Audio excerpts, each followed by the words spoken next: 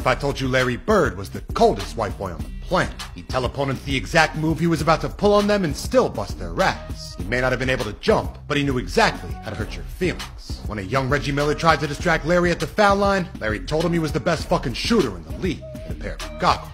The ultimate disrespect. He once scored 27 out of 47 points with his left hand because he was poor.